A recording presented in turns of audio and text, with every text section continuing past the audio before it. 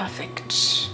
Hi guys, praise Jesus, praise the living God. Hello my beautiful babies, how are you? Jalia is back, and today, from the title, from how you see the title, today your girl is about to show you her mistakes. So hi guys, welcome back to my YouTube channel. My name is Jalia in case you're seeing me for the first time. Hi, welcome. Feel free to hit the subscribe button and also hit the notification button. And yeah,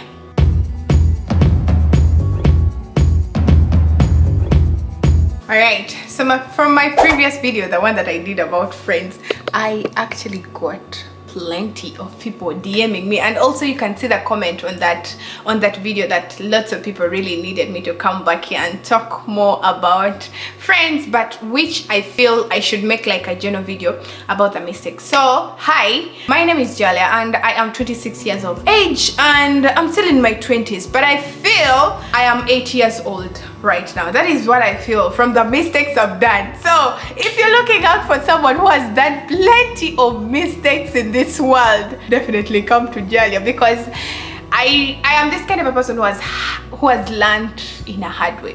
Does that make sense? Like, I have learned everything in a hard way. So today I actually wrote them down here to share with you my mistakes. So I'm still in my 20s, but I feel I should share with you perhaps when you're still in your 18, 19, 20, because I started doing mistakes when I'm around 6 years, 10 years, 13.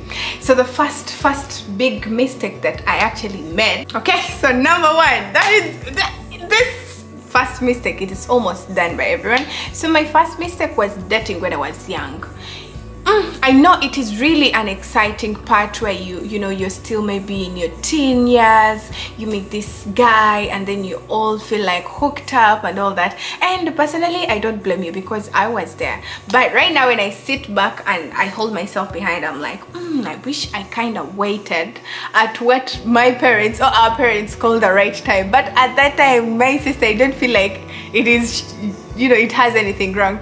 So I kind of started dating when I was still young, and I feel it was a very big mistake because first of all, I met wrong people in my whole life. So these mistakes are good because they tend to teach you, like, you see the positive part and the negative part. So if you are, let me even extend it here.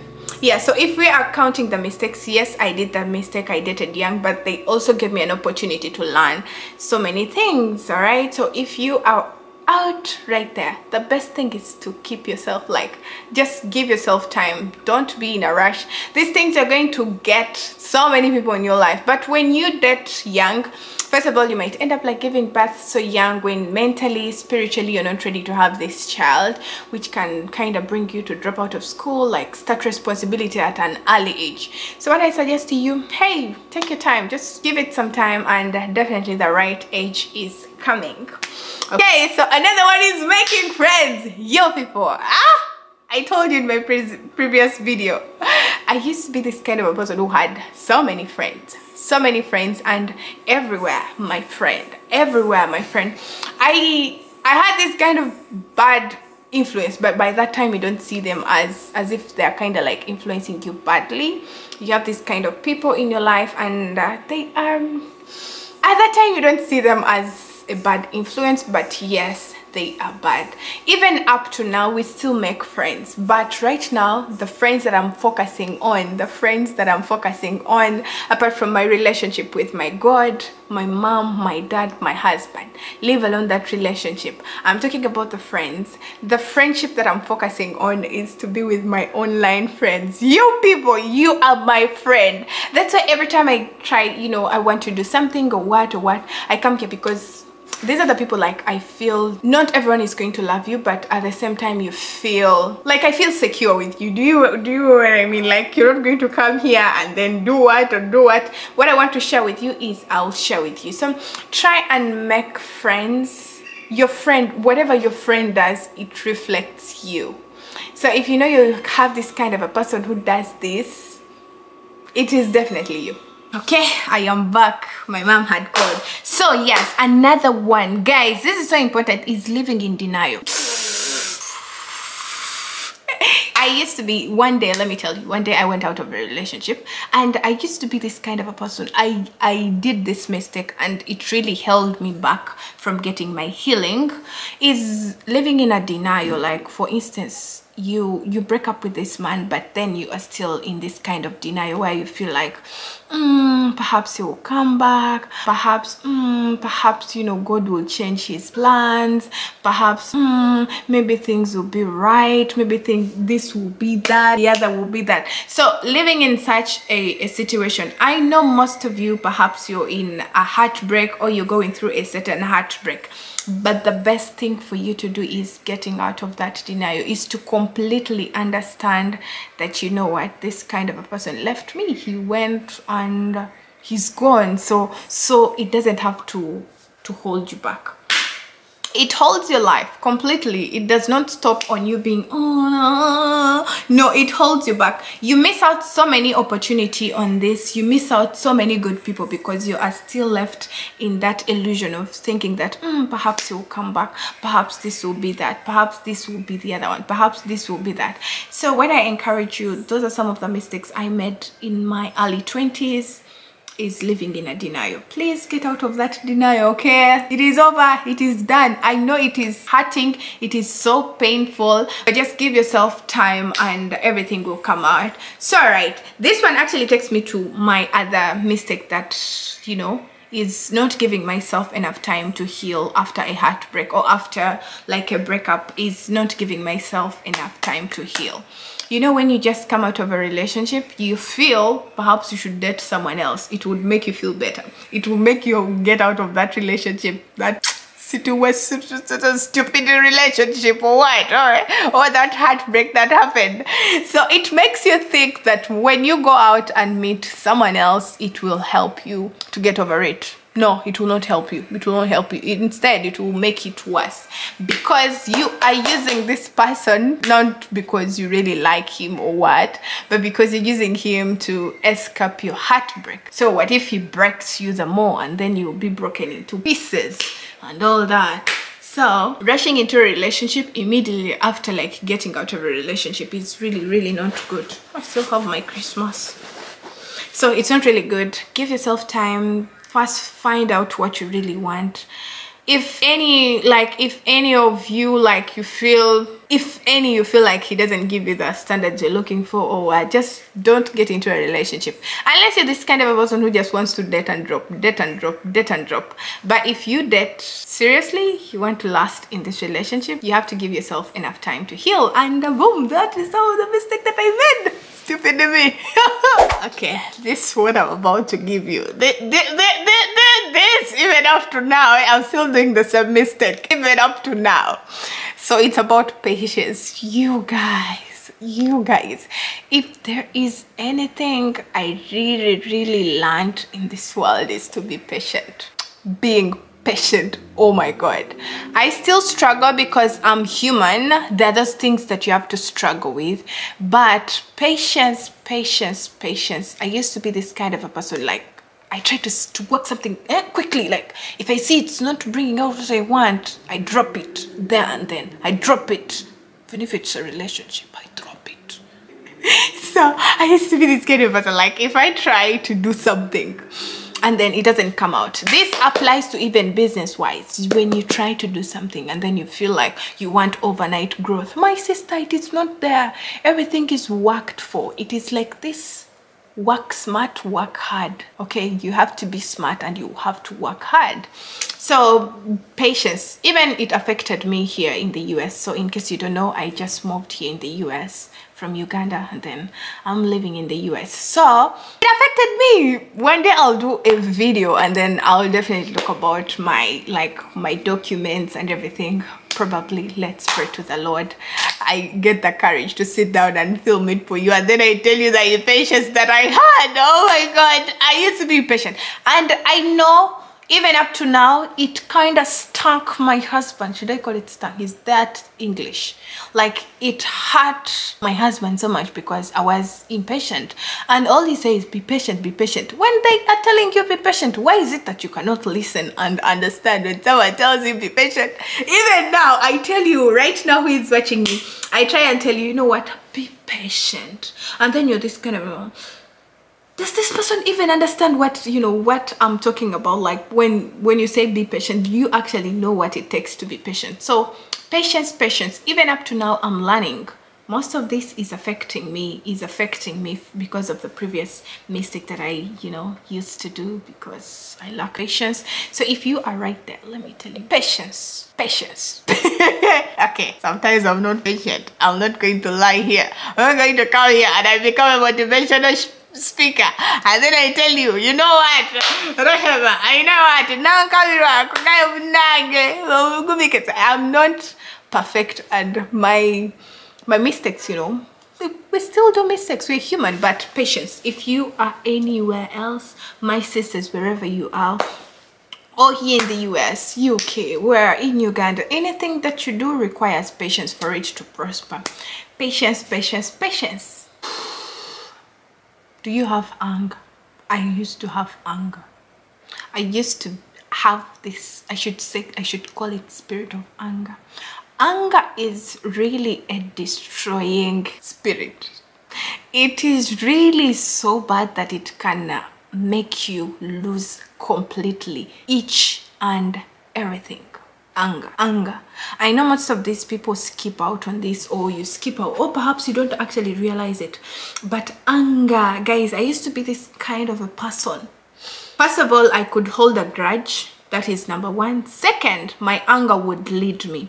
For instance, you've done something to me, automatically I react according to that situation right now. When I was still a young girl, let me tell you a story, a brief story. When I was still a young girl, like when, you know, when you're living at home, a family. So whenever my sisters would offend me, we had these dolls, you know how those dolls can be. I would just get their dolls and throw them in the toilet. Like, you know, for us, we have traditional toilets. These are not the toilets that you flush. The doll cannot go. But the other latrines, you just throw it there. It goes. So every time they could annoy me, I could just go straight in their room, collect their dolls and throw it away. Not realizing that this thing was actually growing. Like every single day you could actually see it growing. Coming apart from the childhood or whatever. And then you grow up. You're becoming a woman. You're becoming, or you're dating, or whatever you do, or you apply for a job or whatever. I don't apply for a job, so let me not say that. But in any situation you are, even in a relationship. I remember, let me tell you something. I remember one day a guy told me, "You have missed me because of your anger." I'm not regretting of that guy, but I'm just saying anger can make you lose everything. And I know most of you're going through that phase, but you just don't know how to handle it. Anger, if you're this kind of a person, me, I was prayed for. That is how it went, but it did not go like completely like you just find it flow. God will test you. You'll still have those moments where you have to practice patience, or like anger management. You see something that is pissing you off, it is very normal for you to have that anger, but it is abnormal for you to use it. So you feel like anger has come in, God will test you, will bring so many people to test you out, okay? So you just have to learn and do what we call anger management. Sometimes when I feel like my mouth is, my mouth is telling me to do something that I don't want to do, or even saying out, like I just say, Jesus help me, Jesus help me. Like I take it seriously. Most of you don't take it serious, but it is such a big thing. So anger, if you realize that you have that side of you that has anger, like when someone does something to you, you feel like angry, and you know, you feel like reacting, jumping on them, beat, get a pillow and beat a pillow, but never express your anger. It will make you lose so many things. Have you ever aired out a word in anger, or you tell it to your mother, your father, your friends, your spouse, or whatever? You say it and then at the end of the time you regret it. I cannot tell you that I'm really like perfect in this thing, or that I don't get angry or what. I do get angry, but when I look at myself right now and how I used to be, I'm like, okay, Jalia, you progressed, you are progressing. By the time you get to 27 years old or 28, you'll be like perfect. So I'm still learning to control my emotions and not base it on a situation that is, you know, at that particular time. So let us go to the next one. The next one, okay, wanting people to love me. You guys, have you ever been there? You feel you need these people to love you. It's as if you're trying to even force yourself for these people to love you. Does it make sense? Like you feel for you to live, you need to be loved. Does it make sense? So you feel like you need to be loved. Yes, it's true, you really need to be loved, but when it gets to that point where you feel like you think that everyone loves you, that is when it becomes toxic. So not everyone is going to love you. Not everyone is going to love you. Even that person that is like your sister or your best friend or what, it is not a mandate that they are supposed to love you. I used to do that mistake, asking and thinking that everyone is supposed to love me. But the day I put myself down there, I sat, I did like this, and then I was like, no one loves me. I have my God who loves me. My mom loves me. My kids love me. My husband loves me. It is enough. You don't need to be loved by the entire world for you to grow mentally or to prosper or what. Yes, it is good if you have so many people who love you, but just know one thing, it is not a must for everyone to love you. Please that you really help to please, but you cannot please the entire world. And even here, like on Facebook or on Instagram or on YouTube, you have people who watch your content. Not everyone loves you. They just love that content part of you, but it's not that they love you as you. You're going to find fans that love you genuinely from their heart, not because of content or what, but you're also going to find people that don't love you even without a reason. Like spiritually, you're not connected. So ever since I learned so many things that are connected in this, like in spiritually, like love is usually something spiritual. If you don't love me, it is not a problem that you don't love me. No, my problem is just to accept that I'm not supposed to be loved by everyone. So I used to be this kind of person who could complain, and most of the time you find yourself like even being wrong about the people that, you know, love you or don't love you. I don't know if it makes sense, but anyway, I used to be this kind of a person who thinks that everyone should love me or thinks everyone loves me. No, it is not true. It is not true. You're going to find that the following you have, for instance, hey, I clocked 300,000 subscribers here on YouTube. You're going to find that the majority of the audience, like, you're only loved by 10%. And how? If something happens to you or if something goes wrong, that is when all these negative people, all these people that have never loved you, but they're just watching you from a corner, waiting for that opportunity to expose you, that's when they're going to come out.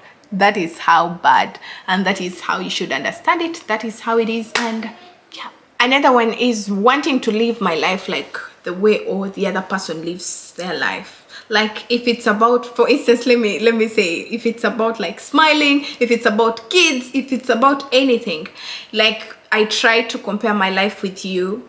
Does that make sense? Like I try to be you for, like, for instance, let me say Melissa, you're watching me, or anyone. Like I really want to try and be like Melissa. Guys, we cannot all live the same life. We cannot all live the same life. So I used to, you know, admire so many people's life without putting something at the back of my mind that any life that you really want to, you are supposed to work for that life. I did not know that, and I actually faced it rough. So living my life, I feel I should create my own life. That's why I do my things differently. If any of you here, business-wise, personal-wise, or anything, try to be different. Don't copy the other person the exact way they do their things and then you bring it on the table. Try to be different. Like whenever you create something different, you even feel happy, you feel like different about everything, and then you'll be like, you know, I'm feeling myself and all that. So yeah, I stopped trying to live someone else's life, and this is also something you should know. For instance, I'm 26 years old. You find me, I'm married, I have 3 kids and all that. And then you find someone who is 26. She's not married, she doesn't have kids. And then you want to try and compare a life mine. You'll be like, oh my god, am I right? Why is it Johnny is only 26 years old and she's married and she's doing this, she has a YouTube, she do that. Your heart is going to start having that space where you feel like empty, you feel you miss out a lot of things, you miss out a lot of things. So comparing your life, you're 30, you don't have a child, it is okay. That is how you want your life to be. You're 45, you don't have a child, it is okay. You're 45, you know, you're 35, you've not yet owned a house. We all cannot get things at a certain point. Let me tell you this, there are those kids, or there are those girls that we went to school with at that time when we used to go to school together. Trust me, they literally had everything. I used to be broke in school. Yes, I remember that. They used to have everything. Parents would come, you know, when that time of visiting, hey, you're in boarding school, this time it is time for the parents to come and see the kids, and poor you are there looking, knowing very well no one is going to come and visit you because home you're broke, something is not right. So they had everything. They could go to school, they could come to school perfect and everything, like everything is perfect. But then that is their time. When you look at them right now, is it the same case? No. Is it the same thing? No, totally. What about you who had nothing? You're now somewhere. You cannot try and compare. So just imagine yourself if you had all that life when you're young, and then when you grow up you totally have nothing. Fridge. So yeah, you find someone at their age, they had a certain thing, and for you, you did not have, but now you have it, and now they don't have it. That shows that life is just like this. We grew up with so many rich kids, you know, so many rich kids in the village. For them, they, you know, they had literally everything. For you, broke girl, right now you're somewhere and they're nowhere. So it is just like an evolution. Yeah, evolution. English, it is just rotates around. I don't look at what the other person has. I just see, can I really get to where I want to be? Yes. Can I really wake up every single day? Yes. Can I have sleepless nights in order to make my dreams come true? Yes. For those people that don't know, they might think that it's just overnight success. No, it is not. It is. So another one is not loving myself and the insecurities. Let me tell you, my name is Jalia. When I was growing up, I got attacked by a lot of, should I call them amabwa? Can I say that? Like a sore, should I call it a sore, like all over your body, especially on my legs. So I grew up when I had kabotongo. Mwaba Uganda mubitegera, kabotong. Bamita kabotong, kabotongo. So amabwagandi amagulu. So I grew up when I have a lot of scars on my legs, first of all. Second, I grew up when you see my hands right here, they used to be like men's hands. That is another one. Another thing that I grew up is I had a very dark complexion. Okay, so leave alone all this thing that you see me here, you know, I don't know. I should say like this. I grew up with a dark complexion compared to my sisters. That is the right word. That is the right word. I grew up with a dark complexion compared to my sisters. My sisters used to be so light. I used to be the darkest, and they could call me Chandiru. They could call me all sorts of names that indicate my color. So when I was growing up, I used to think light is beautiful. Like being light-skinned is beautiful. Yes, they are beautiful. They are so beautiful. But to me, my assumption was, if you're not light, you're not beautiful. So I used to have that mentality. Every time I could look at myself in the mirror, I would say, oh, I wish I was like my sister who was light. Perhaps things would be like different. Like perhaps, you know, could be this. You know, when you're this kind of a person, when you go to visit on your mother's side, then they're always picking you, calling you all sorts of names. That was me. They could call me all sorts of ugly bad names. So I used to think, and I was really insecure every time, even on my body. Like when it comes to my boobs, I used to feel like you need to have bigger boobs for you to be called a woman, to be called fully a woman. So I grew up with those insecurities, looking at myself and trying to be like I'm small, I'm insecure about my body. Every time I could look at my legs, I'm like, oh, if I do not have these scars, I would be putting on something short like my friends, how my friends are looking like. Oh my god, now I cannot put on that short dress. I cannot put on, you know, clothes that actually show. Oh, sorry, I got some vaccines. oh, I cannot put on such a dress, I cannot, you know, because you know what, my scars on my legs, my this, my that. And another thing that actually also, you know, came in was stretch marks. I got a lot of stretch marks on my legs, and also, you know, on my legs. Yeah, that was before I gave birth. So I could be insecure with my body, not loving my body enough. But the moment I started loving my body and accepting my body the way it is, and I was like, you know what, Jalia, your dark skin, that is good, you are beautiful. The moment I started getting people who tell me that I'm beautiful, I was like, okay, so you mean it is true, I am beautiful, ALOE.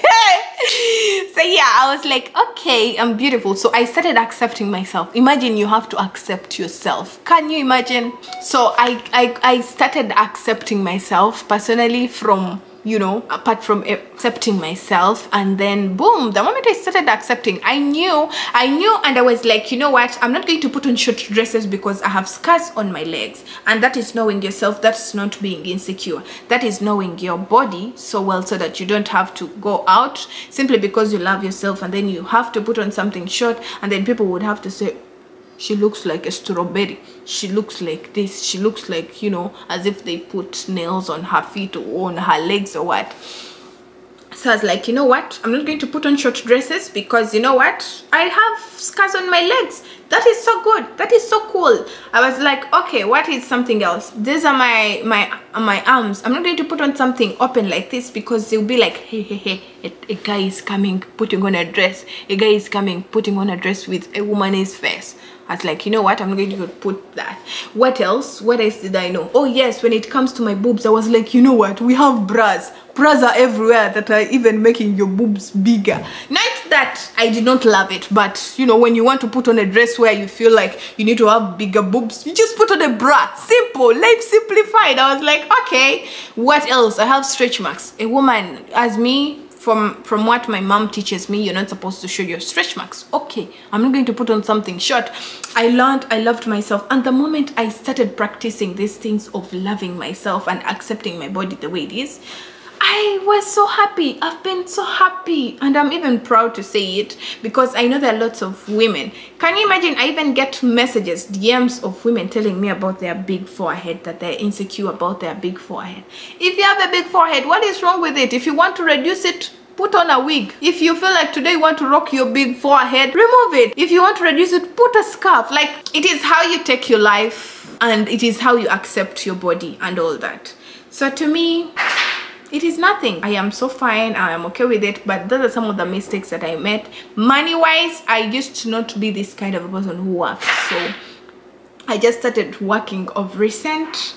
It's not been even 2 years, but yeah, when it comes to money, I cannot really say that I should give you a financial advice, because I wasn't really working. I used to be this kind of person who just gets. So when you get, you know what it does, because you don't value that money a lot, you will definitely spend. That is the thing. If you're not working for yourself, you will definitely spend. But yeah, those are some of the mistakes, and I hope you pick some of them, you take them as important if you want. If you don't want, you should leave it. But also another thing before I go, that is just to tell you that, you know what, you are beautiful, you are good enough, and you prosper in Jesus' name. Amen. I love you, and take care of yourself.